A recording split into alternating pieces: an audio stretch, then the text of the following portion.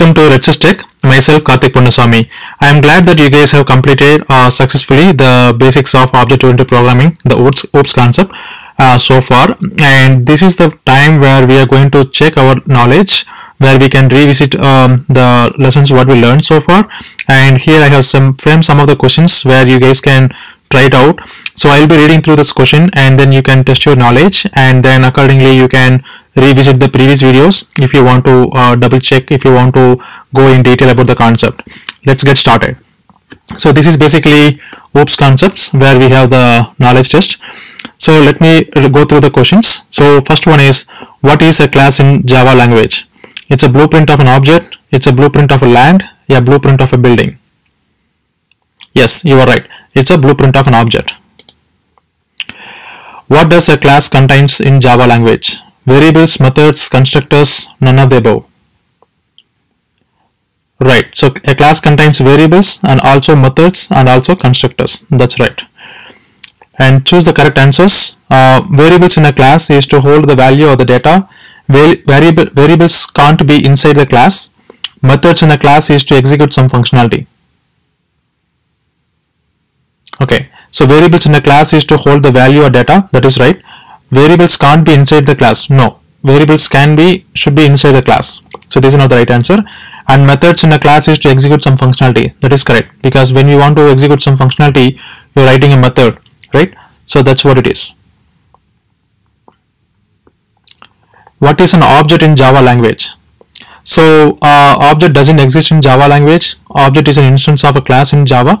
Object is not an instance of a class in Java. None of the above.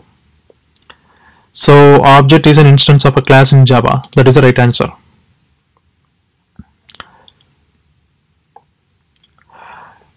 Choose the right answers. Object is not related to a class. Whatever a class contains, the related object also contains the same. Objects can be related to real-time world. None of the above.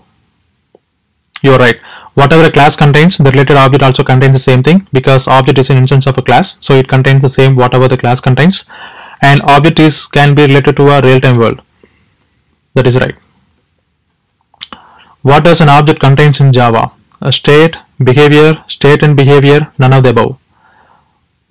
You are right. So object contains state and behavior, both it contains, right? And what happens internally during the statement? Let's say if you have a statement called RedSysTech R1 is equal to new RedSysTech off. Okay, and these are the answers we have. Let's go through one by one. So when you execute this program with RedSysTech R1 is equal to new RedSysTech off, so the first option is, using the new keyword, JVM creates an object in heap memory. Using the RedSysTech constructor, JVM allocates the memory to this object. Then JVM creates object reference value R1 in a stack memory. That is correct. So all these steps will happen one by one in a sequential order. So basically, whenever we have a statement like this, then JVM actually creates an object in the heap memory by using the keyword new, and then it is going to create a constructor, meaning like using this constructor it is going to allocate the memory, and then based on this equal symbol it is going to assign this variable R1 to the memory where the object holds. Alright. Which keyword is used to create an object in Java? Never, news, new, obj, object, none of the above. You are right. New. New is the keyword in order to create an object in a class. Where does object gets created and stored? Inside a class, heap, stack, both heap and stack, not in heap, not in stack, none of the above. You are right. Object always gets created and stored in heap memory. Where does object reference gets created?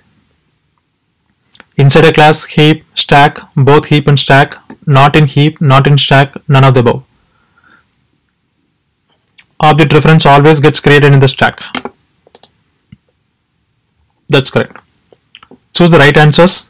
Heap is a memory area to store the objects. Stack is a memory area to store the objects. Heap is a memory area to store the object references. Stack is a memory area to store the object reference. None of the above. You are right. So heap is a memory area to store the objects, and object reference are stored in stack. So answer is 1 and 4. Okay, what are all the OOPS concepts? So inheritance, polymorphism, abstraction, encapsulation, None of the above, all of the above. So basically the answer is all of the above, because inheritance, polymorphism, abstraction, encapsulation, all these come under OOPS concept. What is inheritance in Java? An object acquires the properties and behaviors from another class. An object acquires the properties and behavior from near class. An object acquires the properties and behavior from its parent class. An object acquires the properties and behaviors from its child class. None of the above. So the spelling is wrong. Please apologize for that. The spelling for the object. Yeah, you are right. So the answer is an object acquires the properties and behavior from its parent class. Choose the right answer. Parent class inherits from child class. Child class inherits from parent class. None of the above. Always child class inherits from the parent class, right? And why inheritance is needed in Java? So what is the advantage or what is the requirement to have inheritance in Java? So basically we have code stability, code coverage, code reusability. So the answer is code reusability. Because of the inheritance we can reuse the same code and we don't need to rewrite the same code. So inheritance is of which type? Is it a has-a relationship, is a relationship, no relationship? That's right. Inheritance is kind of a is a relationship. Choose the right answers. So multiple inheritance is a class, inherits more than one base class. Multi-level inheritance is a class, inherits from another class which itself is a subclass of some other base class, and all of the above. That's right, all of the above, because multiple inheritance is a class which inherits from one base class. If it is multi-level, it means like more than one level it is going to inherit from the different classes. So in Java, a has a relationship is also known as contribution, composition.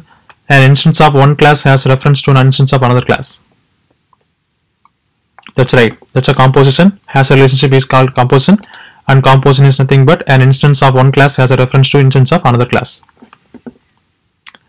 What are the different types of inheritance in Java? Single, multiple, multi-level, hierarchy, all of the above. Yeah, the answer is correct, all of the above. What is polymorphism in Java? Multiple classes, multiple objects, the ability of an object to behave in many forms. None of the above. That's right, poly is many, morphism means forms, so the ability of an object to behave in many forms. What are the types of polymorphism in Java? Static, dynamic, non-poly, none of the above. You are right. So we have static polymorphism and dynamic polymorphism. Choose the correct answers.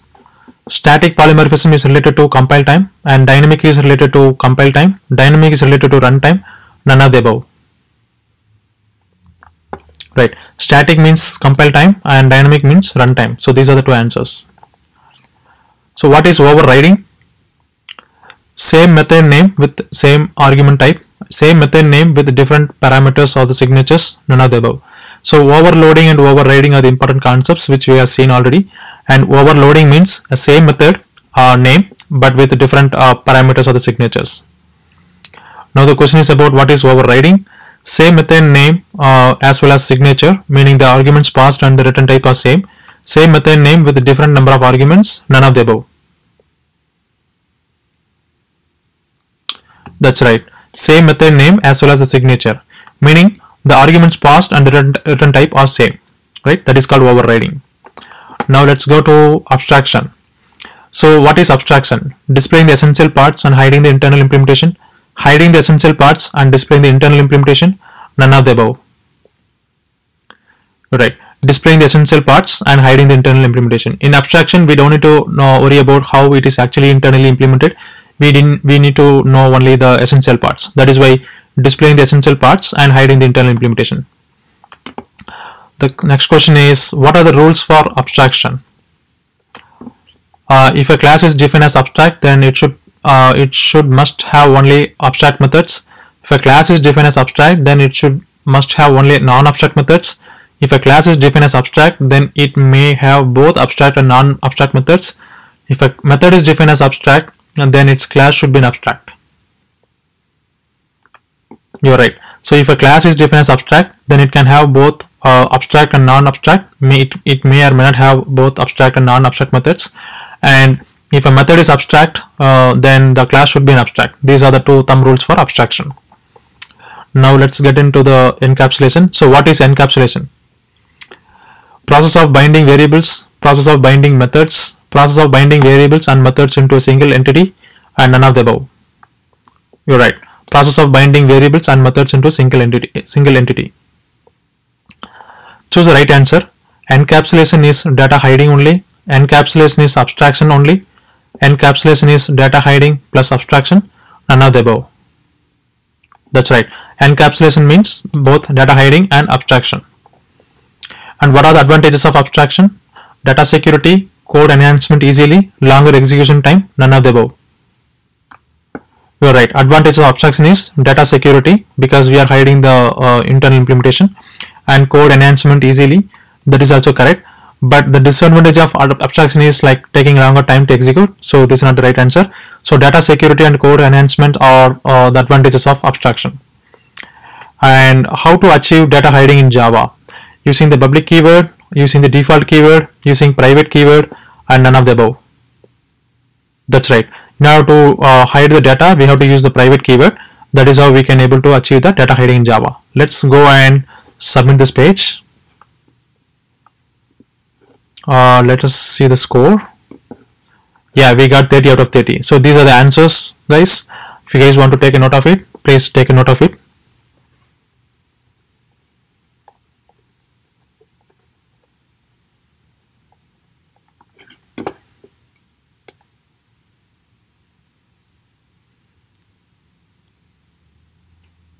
You can pause the video and you can watch the answers as well.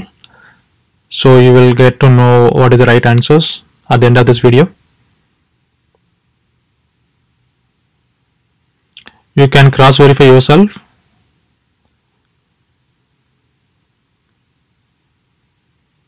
So this is just to test our knowledge, what we have learned so far.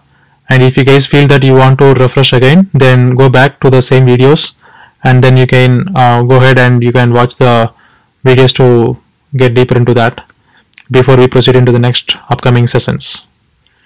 Basically, this helps you to understand where you are on each concept.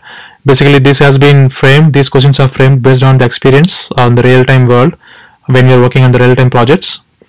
So this is very important to understand how the object-oriented programming works.